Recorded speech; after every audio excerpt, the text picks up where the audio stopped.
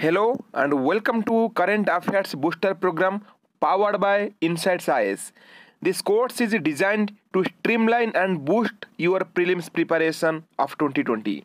So let's start the first issue, that is your soil health card scheme. Why it is in news? Because according to the National Productivity Council, soil health card scheme has led to a decline of 8 to 10% in the use of chemical fertilizers and also raised productivity by 5 to 6%. That's why it is a good news. It is a pilot project and development of model villages is also being implemented by the Ministry of Agriculture and Farmers Welfare in the financial year 2019 to 20. So this soil health card scheme also comes under this Ministry of Agriculture and Farmers Welfare. The program promotes farm holdings based soil sample collection and testing with farmers' participation.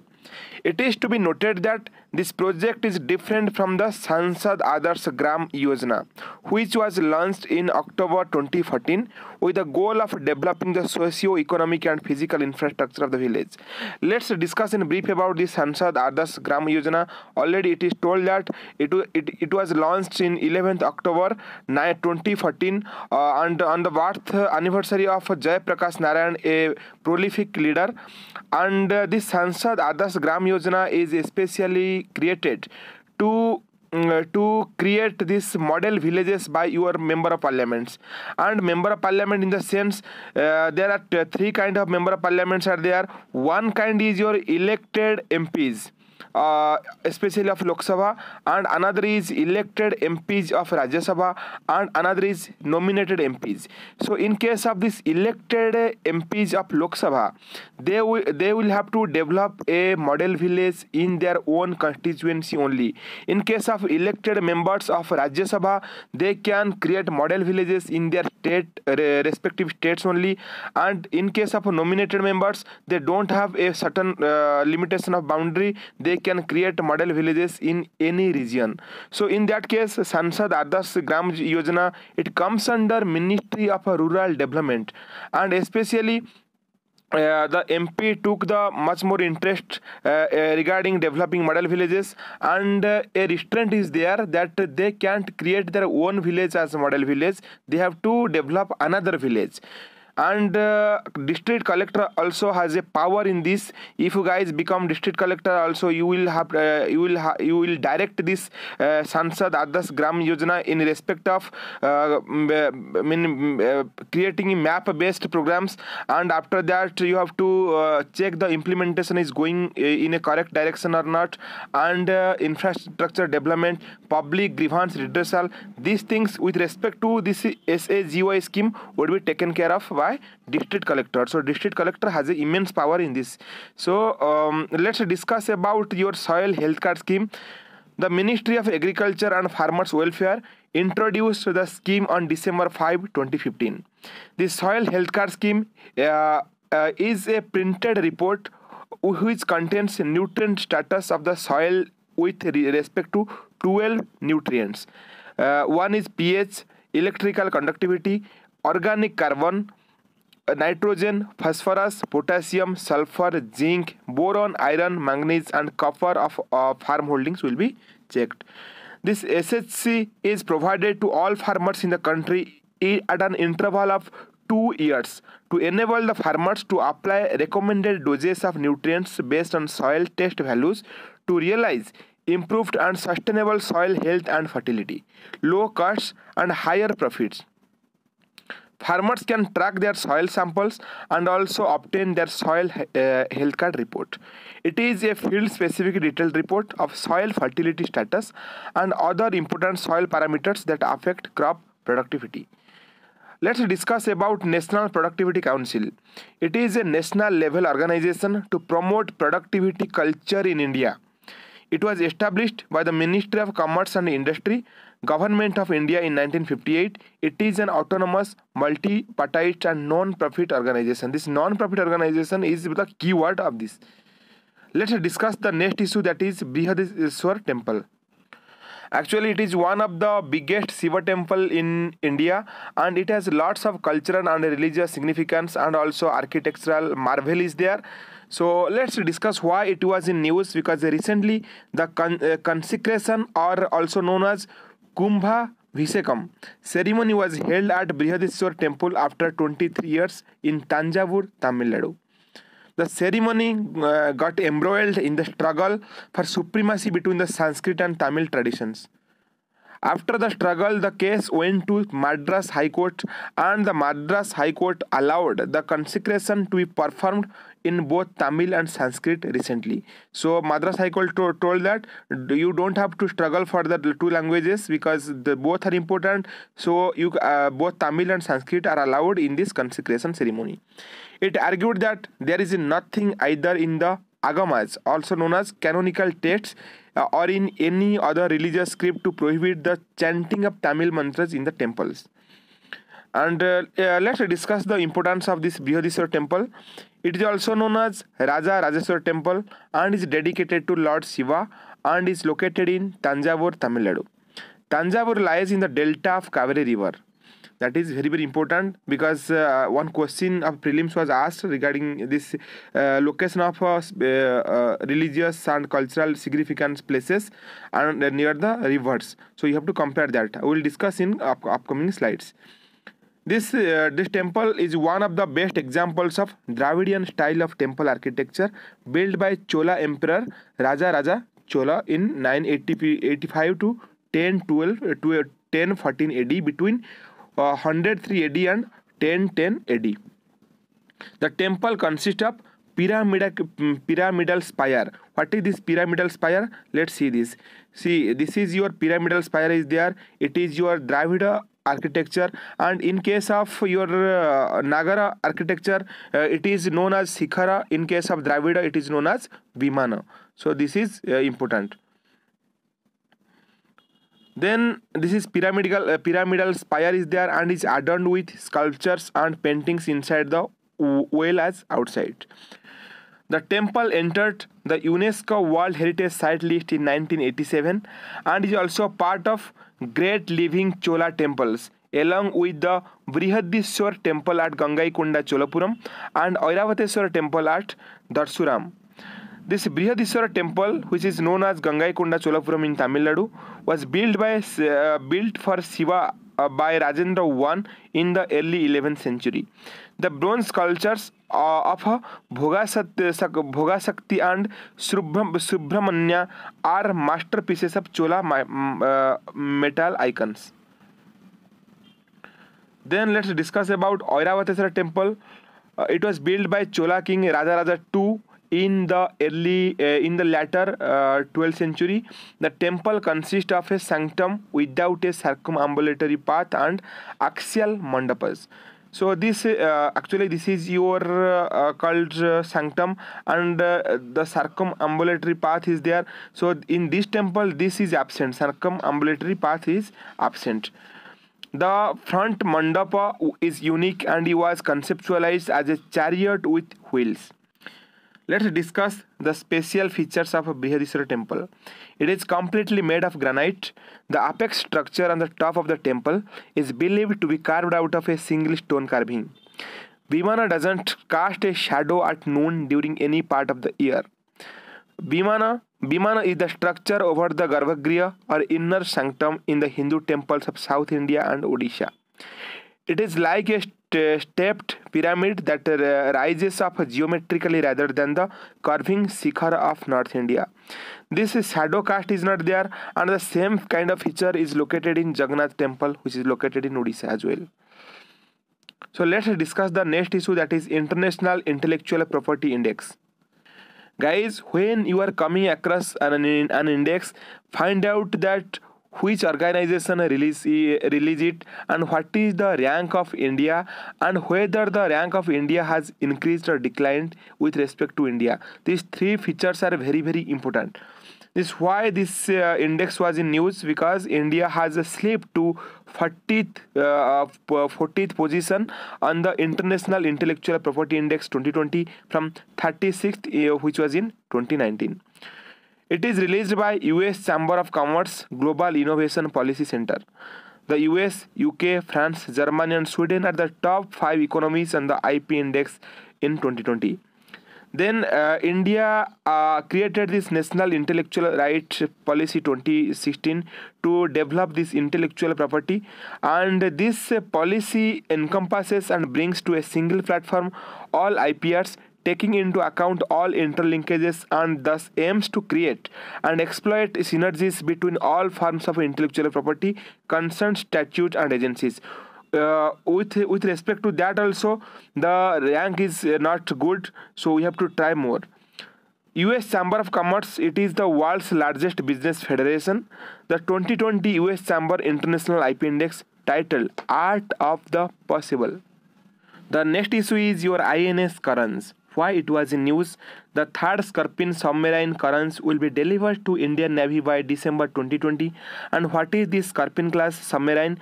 Actually, diesel electric propulsion system is there in this Scorpion class, and with that additional air propulsion system is there. What is this air independent propulsion system? Actually, conventional submarines use a diesel electric engine and must surface for oxygen required for fuel combustion. If fitted with an air-independent propulsion system, the submarine needs to take oxygen in less frequently so that it won't come to surface regularly and won't be visible to the enemy people, and so that it can hide it for a long time. Then this INS Karanj is part of Project 75 and was launched in January 2018. It is currently in advanced stages of sea trials. Then we'll discuss about Project 75. It is a program by Indian Navy that entails building six Scorpion class attack submarines. The program has been undertaken with a transfer of technology from French company Naval Group, formerly known as DCNS, at the Mazagaon Dock Limited. The submarines in the P-75 Scorpion class are powered by conventional diesel electric propulsion system. The first Scorpion submarine Calvary was commissioned in 2017 and it would go for a normal refit after 6 years in 2023, during which time the air independent propulsion system would be installed.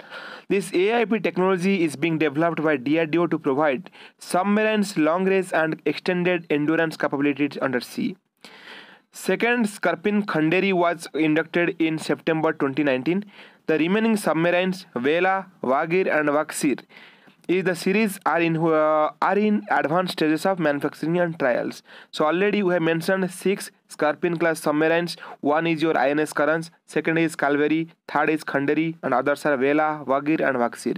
I am telling about Scorpion class submarines. If you consider that India has already developed this nuclear powered submarine, then you know that INS Arihant, such a powerful submarine, is there in India, and it is your nuclear powered submarine. Please try to differentiate between Scorpion class submarine, nuclear powered submarine and other submarines are there as well. We will discuss according to the current affairs. Let's discuss the next issue, that is major port at Vadhavan. Why it is in news? Because the Union Cabinet has given its in principle approval for setting up a major port at Vadhavan near Dahanu in Maharashtra. With the development of Vadhavan port, India will break into the countries with a top 10 container ports in the world. A container port is a port which specializes in handling goods transported in containers. The port will be developed on the landlord model. In the landlord port model, the publicly governed port authority acts as a regulatory body and as landlord, while private companies carry out port operations, mainly cargo handling activities. The special purpose vehicle will be formed with the Jawaharlal Nehru Port Trust, that is JNPT, as the lead partner to implement the project. The position of Jawaharlal Nehru Port, the biggest container port in the India, is 28th in the world in terms of traffic handling capacity.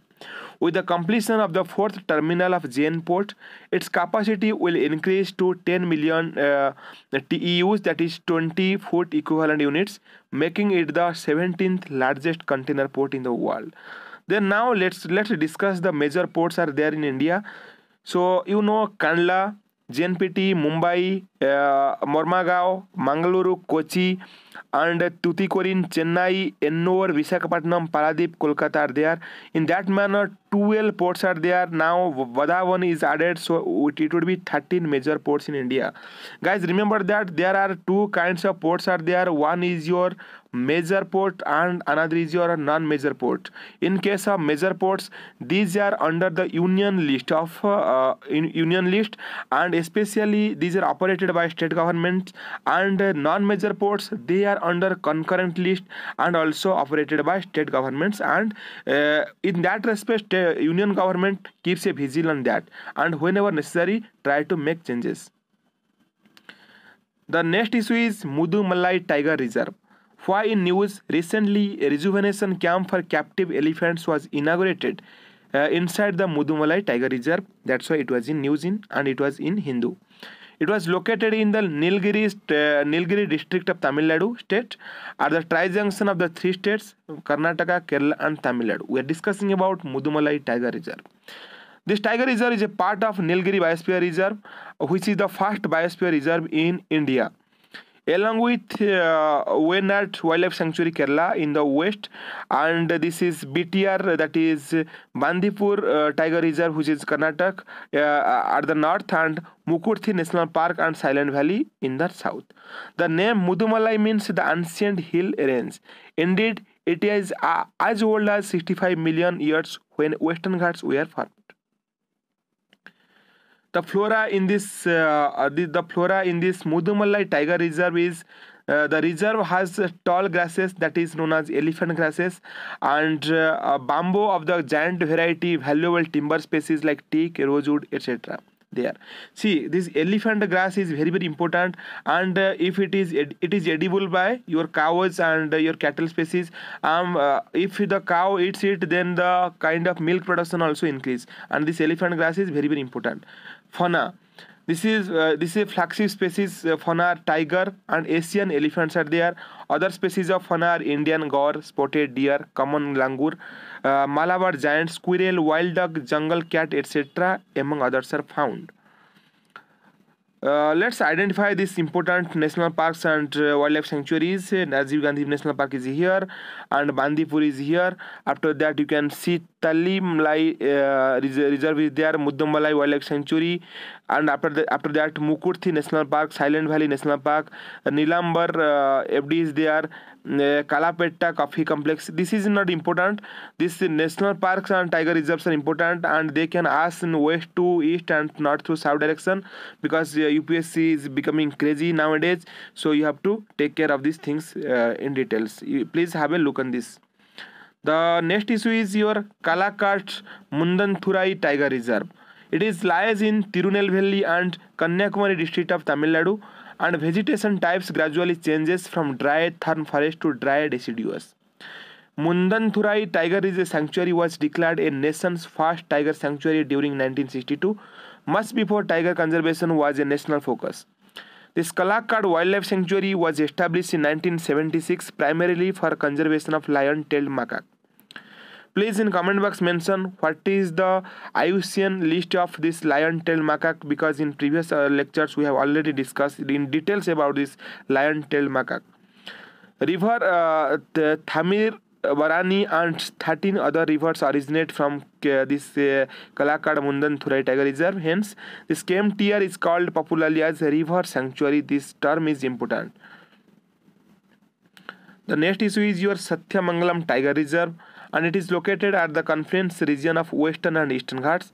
This area holds a significant population of tiger, and it is also contiguous to other tiger conservation landscapes like Bandipur Reserve, Mudumalai and Nagarhole Reserve. It has got a high diversity of flora and fauna owing to its location. Apart from tigers, the region is noted for elephants, gaur, black buck, four-horned antelope, white-backed vulture and variety of other creatures. Let's discuss the prelim question of 2019. And famous places there, rivers are there, you have to compare. Pandharpur Chandrabhaga. Yes, it is true. Pandharpur is located in near Chandrabhaga river in the state of Maharashtra, and Tiruchirappalli near Kaveri river. It is also a correct statement. And Hampi is Malaprabha. No, it is a wrong statement. Hampi located near the river Tungabhadra. So it is a wrong statement. And why I put this question, because in previous we have discussed that Tanjavur is a famous cultural and religious place, and it is located near the river Kaveri. So this, in that respect, I put this question so that the inculcation of the question, how UPSC is asking which kind of question can be done. The next question which I asked in Prelim 2019 like that. Atal Innovation Mission is set up under the options are Department of Science and Technology, Minister of Labour and Employment, Niti Aayog, Minister of Skill Development and Entrepreneurship. So option C is the correct answer. So guys, in this manner we will try to solve all the previous year questions, and also we are providing 4 important questions at the end. Try to solve that, and also immediate answer key is there, so you can have a look.